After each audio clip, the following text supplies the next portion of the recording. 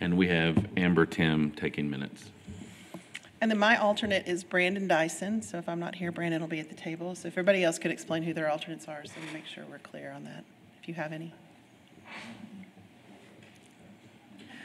So currently, Blue Flores possibly, and when we get into the ground rules, we're going to see if we could change like to 3 members instead of 4 members for minimal. Okay. Well, let's start with then item number 2 on the agenda, discussion and adoption of the ground rules. Now, let Teresa kick that off. So I simplified what we did last time, because last time they were intended to be a new agreement with, we're all going to put our issues on the table. I think we're in a better place this time. So I'll take any changes anybody might have to the ground rules. So section A, at the bottom, 3 minimal members for SADPOC is what we would like. I know we had listed 4 there. Mm-hmm.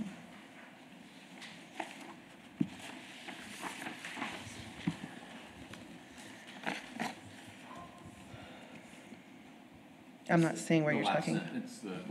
It's the last sentence. Section I, A. paragraph A, and then we Oh, have okay, so 3 members of SAPOC's team are present, okay. yeah.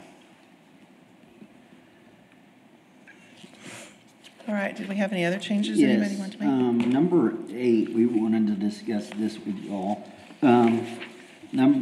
Section 8, paragraph A, SAPOC agrees that it will not, we do agree that we should not be negotiating with city council or the city manager, but we do have other things going on. So there may be times where we will be contact or discussing things with these personnel listed, but we're not going to negotiate with them because we recognize that y'all are the negotiation party. Last year we had a couple minor hiccups because we had some things going on at the same time negotiations were happening, and we actually had council people reach out to us asking us about the negotiations. So Yeah, I can send out an email to them to remind them that that's not appropriate for them to reach out to you guys, because the ground rules indicate that you can't discuss anything we're negotiating at the table. Did you want to change that language, or you just want to make sure it's clear? We want to remove contact or discuss. We'll agree with negotiate or attempt to negotiate, but contacting and discussing. Well, I mean, this is limited only to issues that have been put on the table or may be put on the table. So I don't think we want you contacting or discussing them, any issue that's on the table or would be on the table. So it's not including anything else that's not being discussed here. So that second sentence is qualifying what you can't contact, discuss, negotiate, or attempt to negotiate with them. So if you want to contact them about something we're not talking about here, that's still going to be allowed. We understand that part, but we want to be able to talk with them about whatever we want to talk about. Where we agree we won't negotiate or attempt to negotiate. I'm not in favor of that. There should be no contact with council members or the city manager about anything that's talked at this table. The issue is, this is meet and confer. It's not collective bargaining. Neither side has a statutory responsibility to negotiate in good faith. And it's all permissive. Now, if an elected official for the city of San Angelo or the city manager contacts our president and says, hey, how's everything going? Then by this ground rule, he can't even discuss it with them. He can say, it's going great, we all get along and love each other, and we're moving right along down the road. He just can't say, well, we're really disappointed in the pay proposal that the city's providing to us. Because I do believe that is negotiation. Yeah, but he can get in And trouble with I his believe, even though there may employer not be a for lying. statutory right, we're here under good faith, that we're going to negotiate in good faith. Yes, ma'am, I'm making the assumption both sides will too, but there is no punishment if either side doesn't. I think that's the reason we're putting this in there, though. And we're putting it in there on both sides. Like, we're not, we're also gonna hold ourselves by that same standard in the next item. The next item says that we can go back and discuss, otherwise we can't come to an agreement because we have no authority to agree on anything. So we'll carry forward to council anything that comes from the table. Yeah, that comes from the table. But I don't believe that this limits you from contacting them on other things, which is initially what the concern that was raised was. I do not think it's appropriate for you to be contacting or discussing anything that's discussed at the table.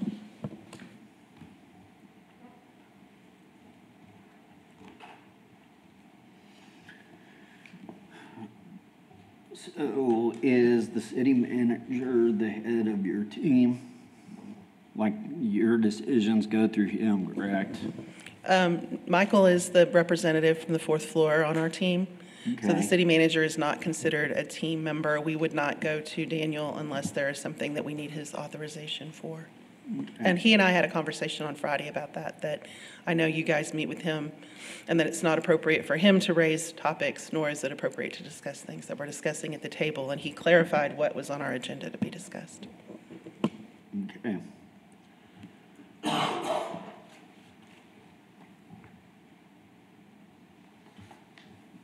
Okay, and that we'll concur. We'll agree with that term for now, so. Yep.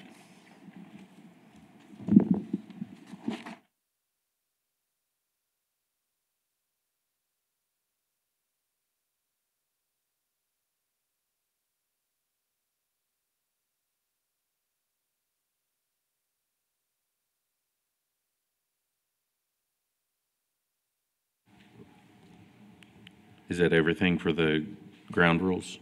Okay. Well, with that item being closed, then, I guess, do we need to take a motion or anything on that?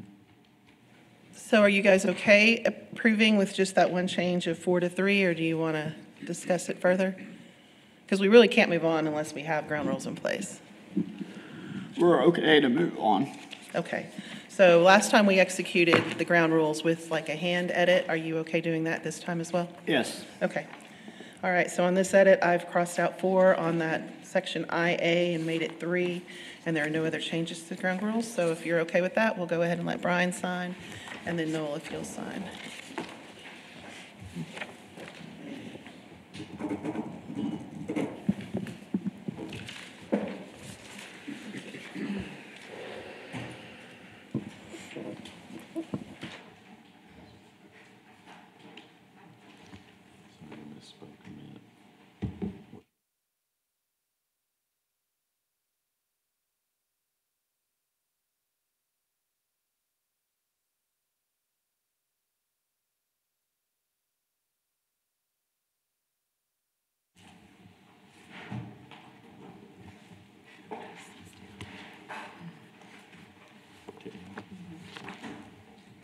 Amber, if you could make copies of that, not right now, but after the meeting, and send them out to both sides, that would be great. Thank you.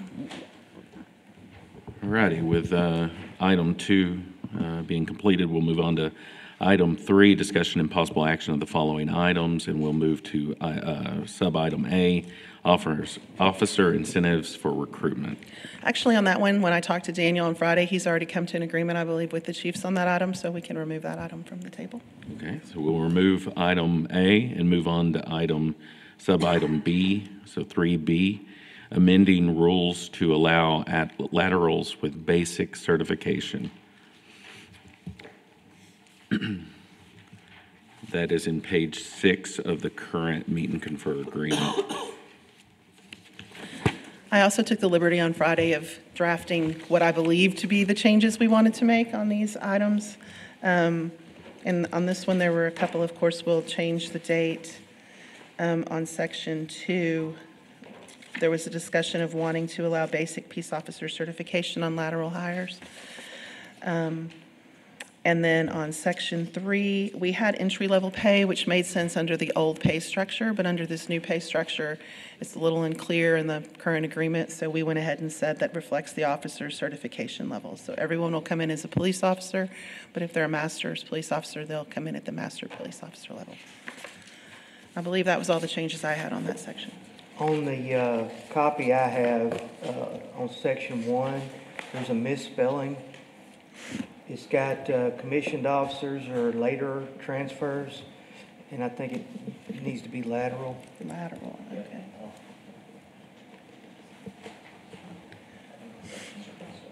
Section 1? Okay.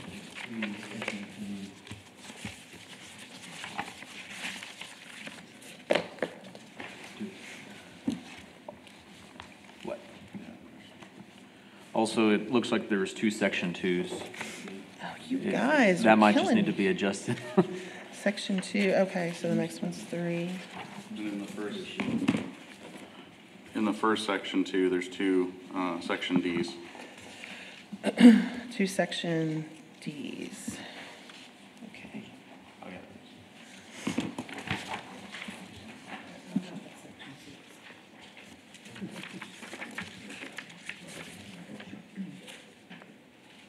No, we need 5. 6 should be 5. Is that what you're saying, Tina? The section 6 should be section. Caught up with section 6, so 1, section 6. 2, 3. Yeah, there's also 2 section 4s. Oh, you got, I will fix all that. Yeah, I think we can go through and we'll just count that as I don't some know, I house, just copied and pasted these from last time. Why were you not so sticklers last time? some All right, 1, housekeeping that 2. we'll get to. Okay, so we're agreed on Article 3, Section 3B, though, that, the changes that Teresa spoke about, are we good on that? We agreed all the changes for Article 3 for the hiring process. Okay, so if you'll agree to handwritten edits on these, including changing all the numbers to the appropriate digits. I would like to remind everybody I had COVID brain last week, so numbers were beyond me. I have this one ready for TA signature.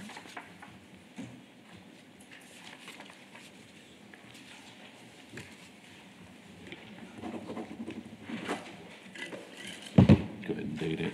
Yeah, go ahead and date it. Don't drink, don't drink.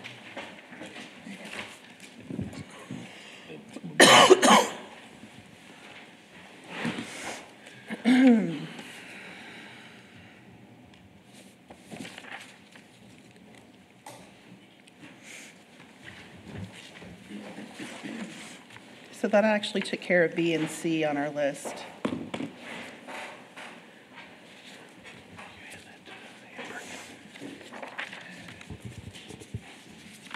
So we're good with Section 4 as well? Or is that? Article? Oh, section.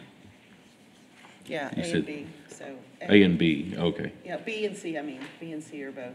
With Section 4A, Article 3, Section 4A, we're good with that too? Is that in think the so. agreement that we just signed? Which one is it? I think so, yeah. Yeah, modifying the compensation language, that's in the one we just signed, that's right Okay, here. okay, great.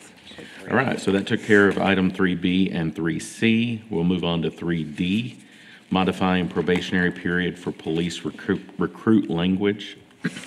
This was a suggested correction by Christine, adding the word recruit under section 2, so it would now read non-TCOL certified applicants who are hired as police recruits by SAPD will serve a probationary period of 18 months from the date of employment as a police recruit by the SAPD. Under the prior language, it was a little bit confusing at what point the 18 months started, whether it was time of hire or whether it was after they completed the academy. So we just wanted to, I mean, we all knew what that meant, but we wanted to make sure the language reflected it. Clarified. Yep. So we have a suggestion, and it's just based on a current situation we're in. We've currently hired 2 police recruits, but they're not gonna get to start the academy maybe until next year. Right now they're in dispatch. And we were wondering about the language if we changed it to 12 months from the swear date. Because at this point, these cadets, by the time they get out of the academy and get their training complete, they're gonna be pretty much off probation before we get a chance to assess them. So we're wondering about possibly a language change, 12 months from swear to date. 18 months works normally, but it should still technically be 18 months. But So from With- date of swearing in. yeah, Yeah, it Police would officer. also affect people who are recycled in an academy for injury or something like that, so that They remain probation. they remain probationary for that second academy, because otherwise, by the time they're on the street in training, they'll likely be civil service. Talk about that one. Because in essence, the whole time they're in the academy, they're technically on probation anyway. Right, they don't have civil service protection. Yeah. Yeah, I think we want to caucus and discuss this one with the chiefs, if that's okay. All right, Brian, so if you could take us off the record while we caucus. 8:52, we're back from the caucus.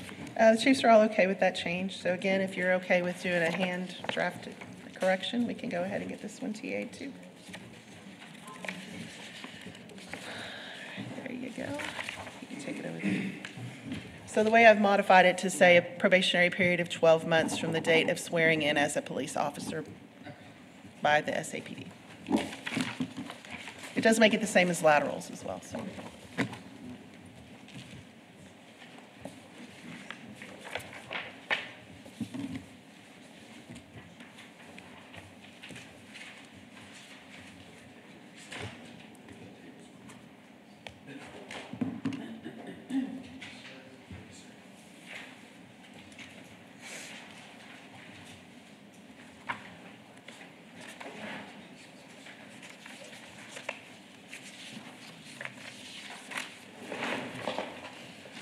Okay, we'll move on to item 3E, removing assessment centers for promotions where the same number or more vacancies exist as there are candidates.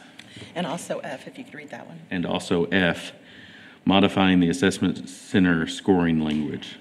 They're both found in Article 4, page 7 and 9. So now that we have an assessment center under our belt, there were a couple of things that popped up that Christine wanted to modify if we could. So the first one is on page 3 of this agreement, and it has to do with what's on the screen, actually, the total maximum points.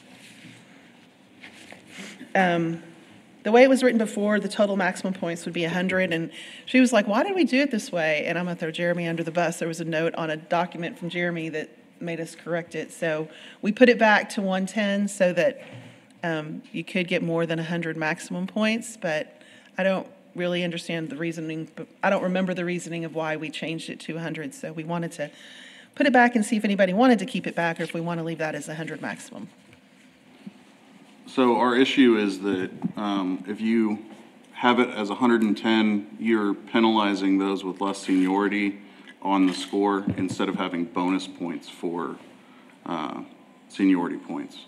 Because if you only have 5 years, you get a 5 out of 10, and it's going to lower your score as compared to the math actually maths to make an actual numerical difference of if somebody has 5 seniority points and you add them as bonus points versus 5 seniority points out of a possible 10 points on the denominator side. That's why essentially I tried to clarify it that you could go over 100 points and have maximum exam points of 100 out of 100, maximum seniority points of 10 out of 0, and then a total maximum score of 110 out of 10. And That's what y'all prefer, for it to go back to 110? Or no? well, Or do you want the seniority points to come in at a different point in the process, like after we do the math on the next section where it's written exam points plus seniority points times .40? So really, I mean, on the calculation on the paper, it's total maximum points on the written exam times .40 adjustment factor. Is that not where you want the seniority points to be added in? It will be total points on the written exam plus, well, the seniority points are factored in on your score on the written exam. Yeah. And then it's factored by .4. Yeah, and so that's what that's reflecting right there. Right, but it gives a limitation, the current system gives a limitation of 100 maximum points, including seniority points. Right? What you're proposing, or what was proposed, it would be giving a maximum of 10 out of 10, which would make the total maximum points 110, which is different, because if you, say you get a score of a 90, and you have 10 seniority points, you get 100. Well, 100 divided by 110 is 0.91. But if you have a maximum of 110 out of 100, and you get that same score, you would have a 100 instead of a 0.91. So it might just be a conversation then of leaving it the way it's written currently, and you having a conversation with Christine on how it should be calculated. We did that on our current. Okay. Yeah. Currently, we have one testing applicant for lieutenant that is not, but it's the first time that I know it's happened, but tested so high that he's not going to be able to capitalize on his seniority points. So he's actually losing.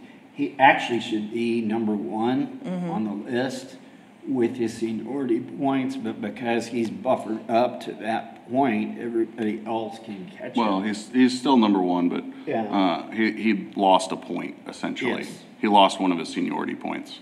Right. Because, and it was our intent the whole time for it to be, you get 10 bonus points and you can go over 100.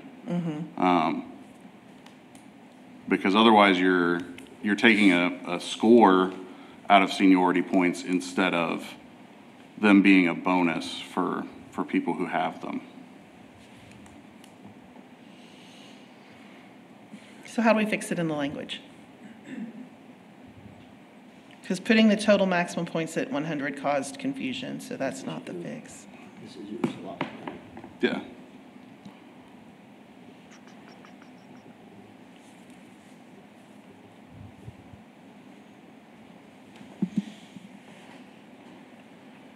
Well, I think based on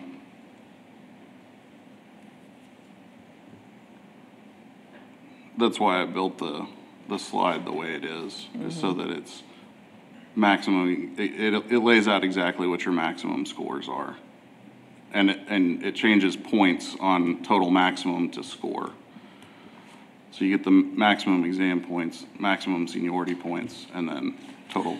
So if I just write it, if I add in to the, on the TA, on the maximum exam points, put 100 out of 100, maximum seniority points 100 out of 0, and the total maximum score 110 out of 100, that will fix it. So if I change to look like that.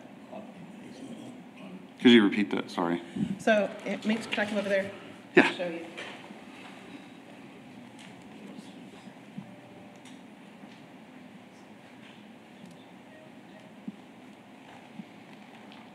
So this is how it's written right here, without your, divisors up there. Right. So if I just put that 100 out of 100, 110 out of 0, and then 110 out of 100, and then put this out of 100, and this out of 100, does that fix it for you? Yeah. Yeah.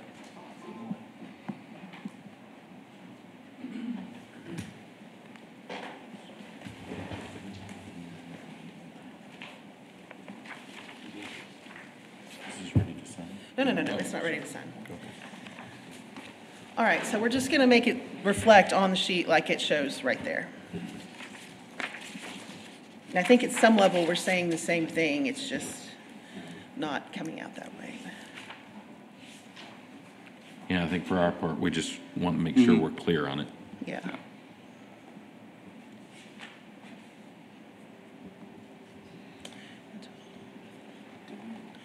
Okay.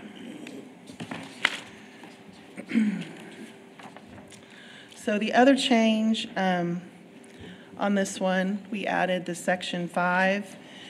You know, it's a very expensive process, and it's something we want to keep, but we don't want to do it unnecessarily. So the proposed language is the assessment center process shall not be required in the event the number of vacancies for the rank equals the number of candidates. So if there's not going to be anybody who's going to lose, we're not going to play. Okay. And I believe that was all the changes on that assessment center TA. Does anybody have any other suggestions or comments? I think we're good with the proposed change. That equals or does not exceed. On where? Oh, or does not exceed? Yeah. We have 4 openings and 3 candidates. Okay, yeah, okay, that's a good change. So we're, instead of equals, we're going to write does not exceed the number of candidates. So like Mike said, if it's less.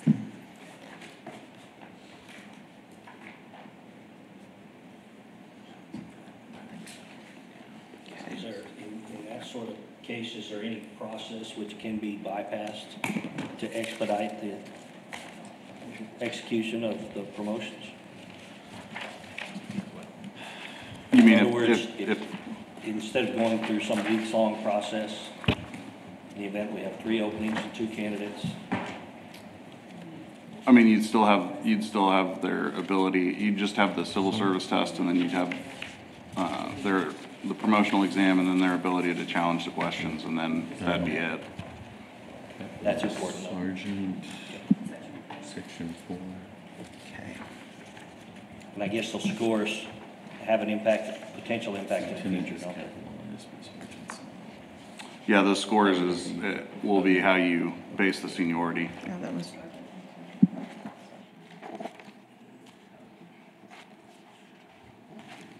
All right.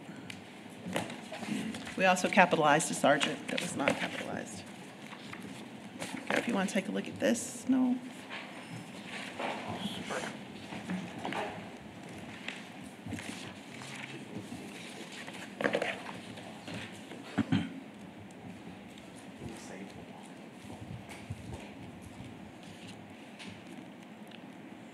Do you know what the maximum limit for a longevity item is? That's a Christine. I do.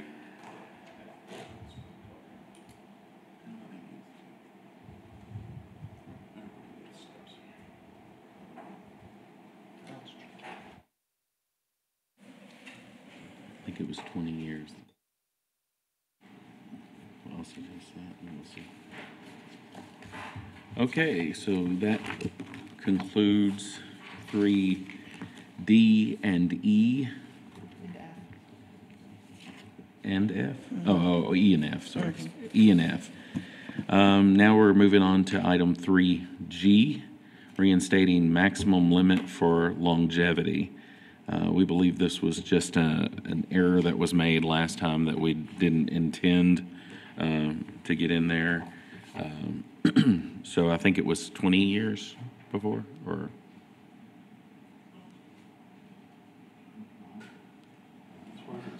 Wait, what's the whole city on? 20. So, then, yeah. Does that sound right? Okay. Are y'all good with that change to move that back to 20? Yes, we understand it was just a oversight on the last one. Yes.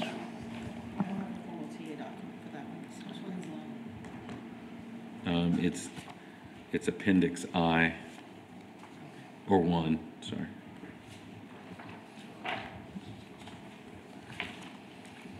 We don't have a formal TA, so do we want to bring that back? Christine about that. So we can bring the TA back next time on that, or since it's part of the pay schedule, if this changes at all, we can bring it all back at once. We'll just know that we have a tentative agreement at the table, not in writing, to change that back to 20 years. And we'll verify that it's 20 years.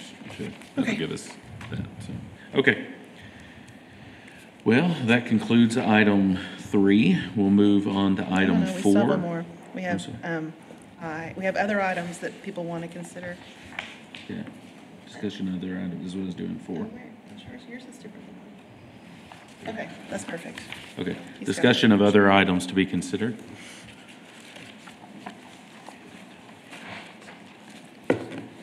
not your pay proposal, because we're going to give that its own section, but is there anything else in the basic language of the agreement that anybody wanted to talk about?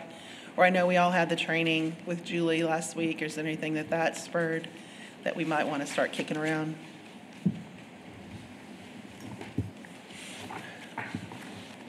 How much does it cost the city when y'all have to run a recruitment test for us? Do y'all have a idea on that calculation? I don't. We'd have Okay. to, I'd have to get with Christine. We could put a number to it, I'm sure, but, or at least a ballpark number to it. I'm just wondering, and I mean, this is not something that's do or die, but I think that Abilene got a little creative with their hiring process, since they're also 20 personnel down, where they're allowing like open testing. But like the trainer last week suggested, there are things that we could waive with a meet and confer contract to make it easier for hiring. And I don't really know what the city's position would be on maybe waiving the civil service test and just letting them apply, do a physical assessment and go to background. Or if you would like to continue the civil service test as is, we're just trying to think outside the box on things that could possibly help us recruit faster than what we have. And nothing that has to be decided today, obviously, but just these are ideas. Did y'all have, other than like doing away with the civil service exam completely, did you have any other ideas? Do you like the way Abilene's doing it?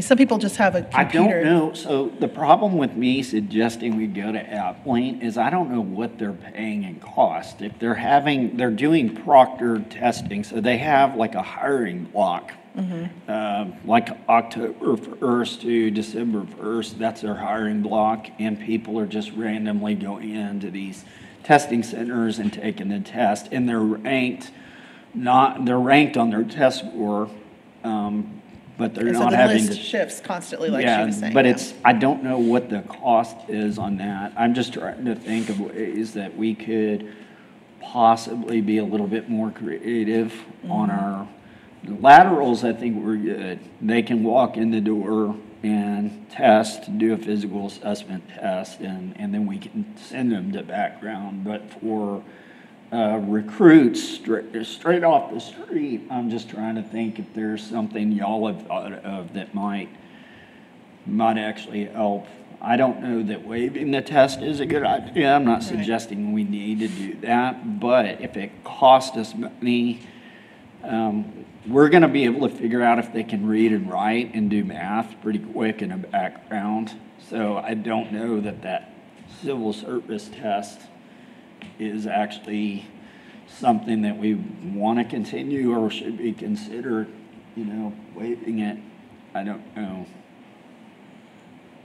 I think it's definitely something both sides should think about and maybe bring back next time if you have any options. Yeah, if you're asking whether or not we could do like ad hoc civil service tests with our current staffing, we wouldn't be able to. Yeah. But, that doesn't mean that that's not something that might be somewhere we need to get to. We'd probably have to get another FTE to be able to actually facilitate that, but. Yeah. I know that there's a former chief, the last time I was at the Civil Service Conference, there was a former chief who has started a business where it's an online testing service, I think, and it's proctored by being an online test, kind of like universities are doing. I guess we get to decide through our meet and confer process what proctored is. If it's just a computer in the corner of HR where they go in there, they take a test, and they get it scored electronically. There's lots of options, but I think if there's something you want us to put some creative energy to, we can certainly add it to the list. It's something that I think we should at least consider. It's definitely not I think it's a benefit to both sides. If we're able to openly recruit like year round and not have to wait on a test date particularly. I just don't know.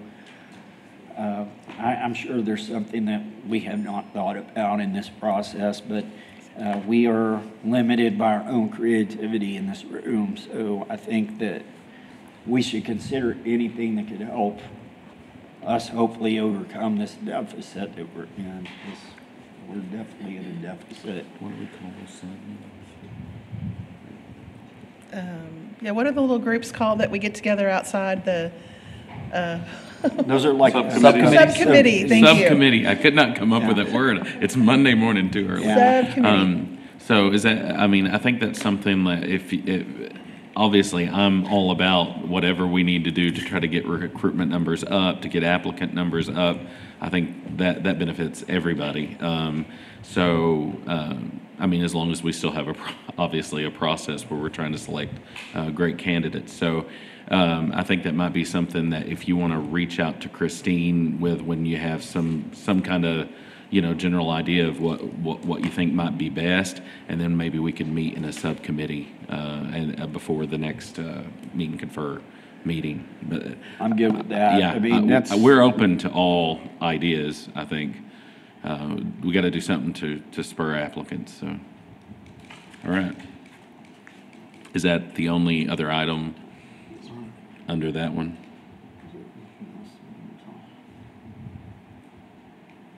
Anything else? Don? Anything else? Not that I can think of right now, and that's just one that's on the top of the list, especially after attending that class last week. Okay, so that'll conclude item 4. We'll move on to item 5, which is discussion of extending the current agreement for 1 year.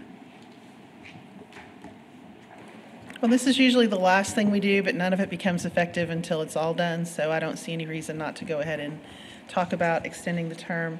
The document that I drafted keeps it at December 31st, 2025, and the reason for that is I think giving that extra space is a good thing. If we leave it at the end of the fiscal year, then we're trying to accomplish all this during the budget, which one, puts meeting pressure on our folks from finance, and 2, it's just a moving target. So being able to discuss these things now, it gives us a better idea of what's out there and what's available, and we're not in the rush of budget. So the only change on this document is changing the dates commencing on October 1st, 2024, or whatever date we happen to get it into place. It could still be December, until December 31st, 2025 as the term for this agreement. And again, we often do this at the end. We can do it at the end if you still want to do it at the end, but it's a very simple change if we want to do it now.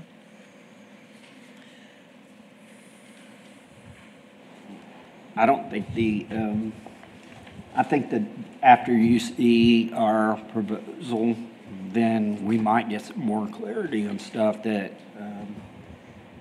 we don't have a problem with it the way it's written though. I just Okay. think that it's, we're probably ready to go to the next item and let y'all kind of digest that and see if there's Okay. something that.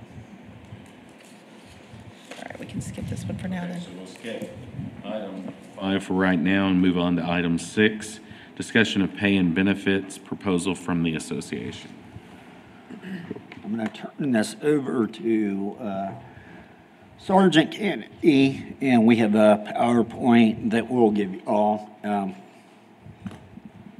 to let y'all look at some of our ideas.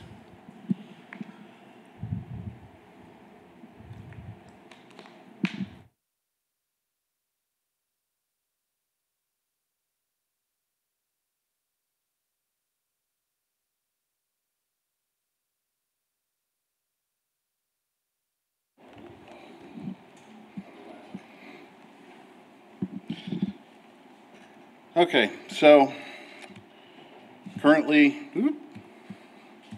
we have 153 sworn officers with 8 recruits and 19 empty positions. And per the city manager, we are 15% below market average. We have an inability to attract quality applicants at the rate necessary to replace losses due to attrition. We've been dropping significantly every year.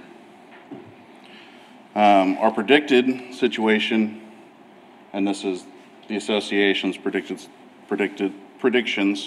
is based on known retirements and losses as of 1/1 of 2025, that we will be at 148 sworn officers with 8 recruits and 24 empty positions. In the last 5 years, we've averaged 9 new hires per year. So our proposal is to increase base salaries by 8%, which for a full fiscal year would be right at 1.3 million. But $135,610 of that would go towards positions that are empty. And so that's not actually money that needs to be allocated.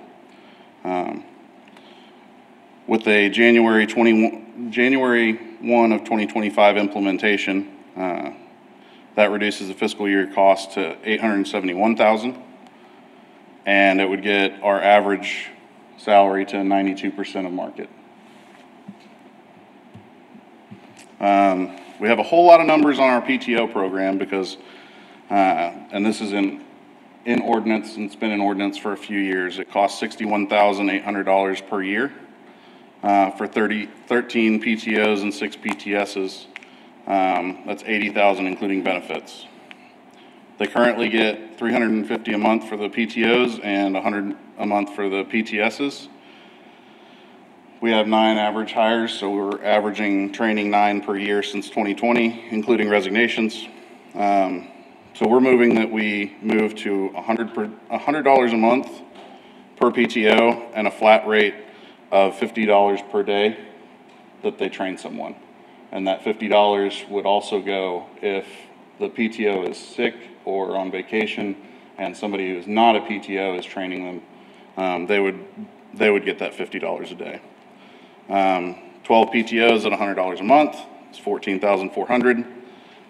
Cost per recruit, there's 56 training days in a PTO cycle at $50 per day is $2,800. So the cost if we had 14 recruits per year would be $39,000. And assumptions for costs, assuming 14 recruits, would be a total of $69,591, including benefits. But if we only have 9 recruits, it would be $51,414. So the cost for fiscal year 2024 would be $72,253, which is down from the $80,000. That's based on running the PTO stipend the same until January 1 of 2025, and then transitioning when we transition everything else. Nighttime differential, we're proposing $1 an hour for any sworn officer who works at least half their normal workday between 6 p.m. and 6 a.m. There's 73 eligible officers, sergeants, and lieutenants. Cost per eligible officer would be $2,080, including benefits just under $200,000 per year. And with the January 1 implementation, it would be $147,856 for this year. Call-out pay versus on-call response pay. Currently, there's no stipend or other monetary benefit for specialized divisions subject to frequent call-out, such as CID, street crimes, motors, Lake and Park, the training division, Office of Professional Standards, K-9, and drone. Proposal to change call-out pay to on-call response pay, which is double time instead of time and a half. For a 10 and a half month stretch, our call-out pay was at $92,873 is the number that we had received from the city. So a full year estimated would be $106,000, and the cost if it was double time instead of time and a half would be $141,521, with a difference of $35,040, almost $46, including benefits. So if we implemented that January 1, it would cost an estimated $34,452 more in fiscal year 24 than what we're currently. A drone stipend, currently we have 3 drone pilots, but it's a unit for 4, proposing $100 a month, which is $6,200 including benefits, if all 4 spots are filled. And then fiscal year '24 cost is $4,600. So the total cost picture, salaries of $871,000, night differential of 147, almost 148,000, drone stipend of $4,600, on-call response pay of $34,452, makes a total cost of $1,058,000. The approximate dollars allocated based on a 4.5%, the number we came up with was $734,664. I'm not sure what the city's actual number is, but it's going to be, for a 4.5% pay raise, it's going to be very close to that. We're saving approximately $8,000 from the PTO program, which sets total available at $742,000. We are proposing that $281,000 be offset by empty positions. Currently, an empty position of salary savings is $70,630, and that would utilize four positions worth of salary savings and leave a balance of about $1,500. So question, when you say, because we're talking from a budgetary perspective, and I'm certainly not the expert on this, so maybe Michael or we could ask Jonathan, I guess. But are we talking about like not budgeting to fill 4 positions next fiscal year? We don't believe that there is a possibility that we will fill more than 20 positions. So you would leave and just clarification, you would leave the FTEs on file, but not fund those 4 positions in fiscal year '25. That's what you're suggesting. In other words, you'd still technically have them on the roster, but they just wouldn't be funded for that fiscal year. Correct. Okay. Would you be opposed to just reducing the FTEs for that year, or the number of officers that were assigned, like in the budget ordinance, reducing that by 4? Yes, we'd be opposed to that.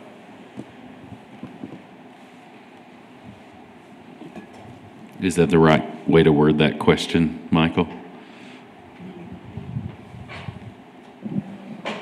Good questions and clear answers. We should talk about this more. Okay.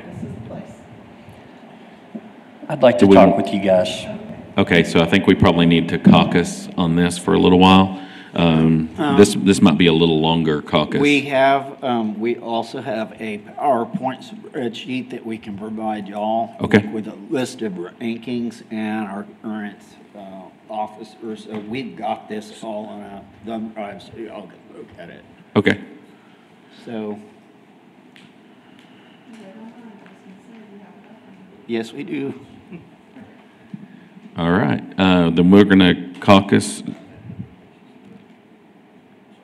No, okay. So we're going to break for caucus at 9:25, and this might be a little bit longer of a break.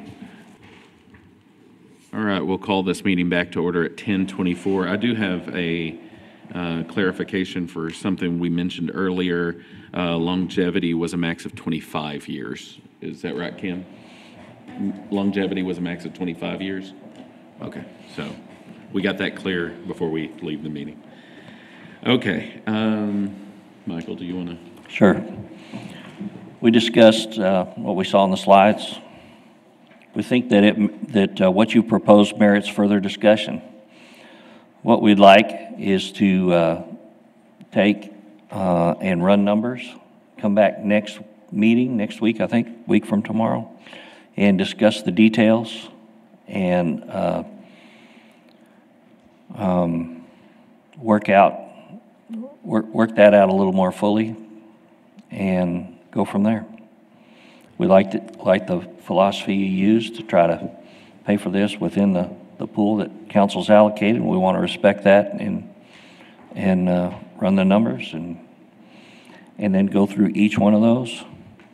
It may result in some different numbers. One of the keys that we've started trying to do is fund overtime in a proportionate amount when we affect pay. And that was one of the things that they worked through this year in the operating budget, was they tried to work some additional overpay budget in, and so we're going to be thinking about that as we consider this proposal. And And there are a couple of items that administratively we might counter propose, like instead of $1 an hour, because of the administrative burden and how it has to work inside the system, we might come back and say, okay, we want to keep the spirit of it, but this is how it might work administratively. So there's a couple items that might be like that too. we are, as you can imagine, payroll can be very complex, and so we're looking for simplicity for administration, both to administer from our side, but also from the employee side, easy to understand and predict. So if they have questions while they're running the numbers, which one of you guys do they reach out to? Jeremy? Okay, that's what we thought, but we wanted to verify. Okay. One other thing I think we mentioned, maybe y'all said this and I was zoning out, but you gave all those options. Could you prioritize those for us? So if we had to look at like not funding some of those, what those would be, and get that sent over, I guess, to Brian and Christine, that would be helpful as well. Yeah, it can be to Christine and just copy me. Okay. Another topic that kind of came up during the discussion was, do we need to create some kind of an advantage for applicants who have become dispatchers? Do you find that it's easier, or you know people, or it's a benefit to the applicant and the department if they become dispatchers for a period of time? Maybe in such a way that you could forego the civil service for people who have been dispatchers for a little. We don't have to have the answer today, but if you think just about throwing it, that out there. it seems to me we got a professional dispatcher operation at this point, and maybe that is kind of the. Starting in dispatch, we always tell people starting in dispatch or the jail is a definite plus ahead of time, either one or the other or both. But if you get to forego the civil service, yeah. Right, we do have the loyalty points that were added into the contract already, where they can get up to 5 points. I mean, we could adjust that, make it just an automatic 5 if they pass dispatch training, or something a little bit different on that end, but we're struggling with recruiting also. Yeah. And so to the extent that we got good candidates that have value and, Yeah. And we know it's a reality that some people are just either intimidated by a test or, just that mechanism. So if we can find an alternative way of finding somebody that has those kind of qualifications but maybe doesn't test well, and, for somebody that is intimidated by the test-taking process, maybe go start at dispatch and know that you're not going to have to take that test. But, yeah, we'll just throw that out there. Just chew on that. We don't have to obviously have any decision on that today. So I guess that ends the discussion of item number 6 for today anyway. We'll come back to that. And so if there's nothing else, then I think we're ready to adjourn. Yeah, before we do that, I want to point out on the thing that Daniel's already approved, there does need to be guidelines developed for that, so I'll be developing some so we know who actually gets that incentive payment. So just know that there'll be something coming out at some point to describe that program a little more fully. Now, I'll make a motion to adjourn. All right. Motion on the floor to adjourn. Second. With that being seconded, all in favor? The motion passes unanimously, and we are adjourned at 10:29.